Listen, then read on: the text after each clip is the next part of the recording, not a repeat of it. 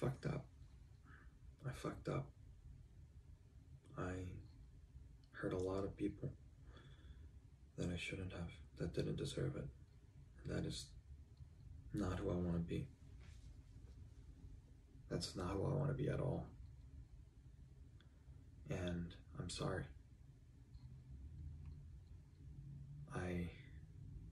I'm wrong. I did wrong. Sorry to all those women. I'm sorry to Gina.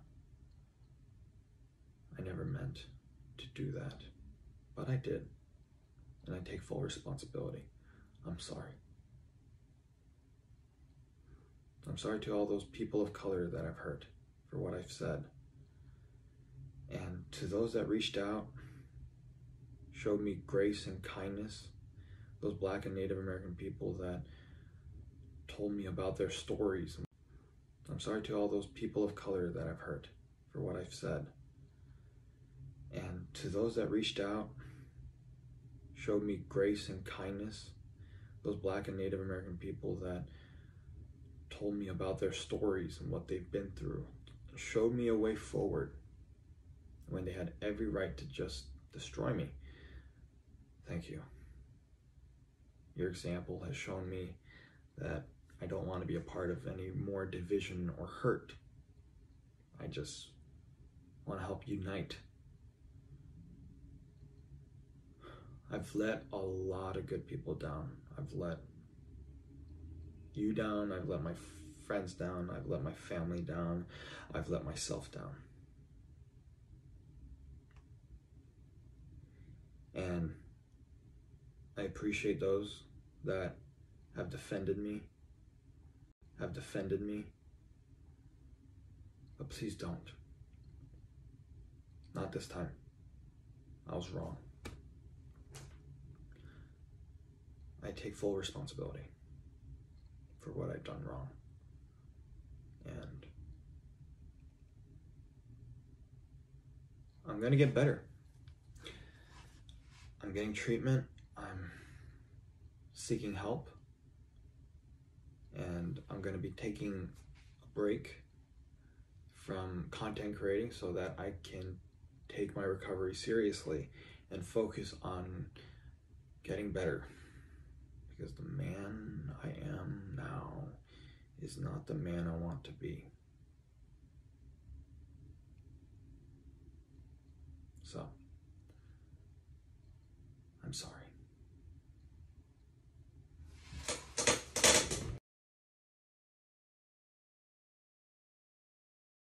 Leave me the fuck alone. Actually, I fucking hate everything in my fucking life. You don't know what the fuck I've been through. Please stop. Stop. This is actually a really good question I was getting at a lot. I dated him because he was good at molding himself into what you would want, specifically you. That's why for a while I had a really hard time accepting what he did.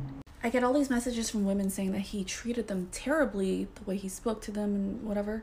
We had never argued or anything. So when he randomly just up and left, I was super confused. But I guess now everything makes sense, right? So I'm gonna say it here, and you guys can fucking clip this if you want to. Here's what I'm calling. I'm gonna make a bet right now. Here's what I'm calling. Okay.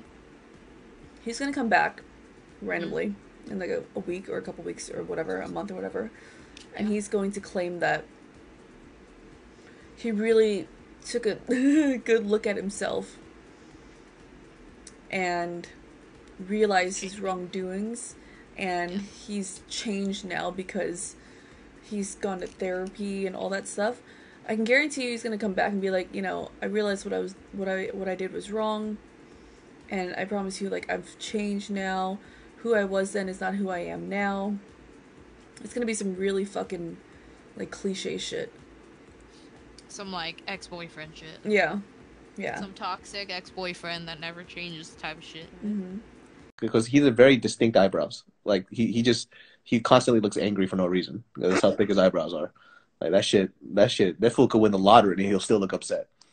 So, like, I'm like, dude.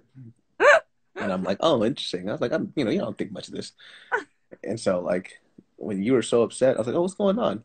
I was like, oh my God, that's terrible. Like, what's he doing here?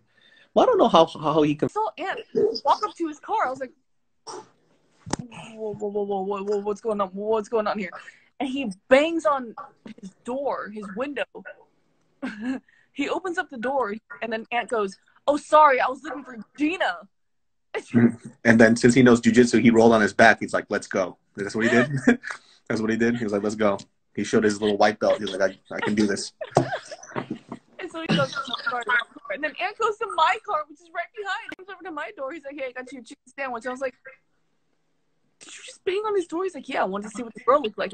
Him flexing like his 1 year in the Navy is literally like me saying like, "Yo, man, I joined this gang." It's like, "What's that gang called?" "Don't worry about it, cuz. Key Club." Like, you know what I'm saying? Like, you know what I'm saying? Like, yeah, we gathered up, we had plans and shit. Yeah, we were helping our community. I'll never go back, babe. That's all I remember. I said that I'm sorry. I gave you the clap. I didn't mean to, I swear. You probably should go get that shed chick right now. Most likely when you go pee, you probably go out. Stop! I'm riding away in the sunset in my Camry. I got kimchi in my trunk, 2 kids and a family. My name is Reed. Your boy got chlamydia on his PP. My name is Reed. Thank you, everybody. My name is Reed. You give an ugly guy a chance, he thinks he rules the world. I swear to God. Because they got a hot girl, they can be horrible. Like, you're still ugly, though. 2 days ago, I uploaded a video, and it seems like a lot of people were offended, and so I would like to take this time to personally apologize for absolutely nothing. Hi, is this the audition for the role of Choi? Yeah? Can I get into character real quick? I just feel so much better. Okay, camera ready. Ready, and action. Hey everybody, I fucked up, you know. Wait, line up.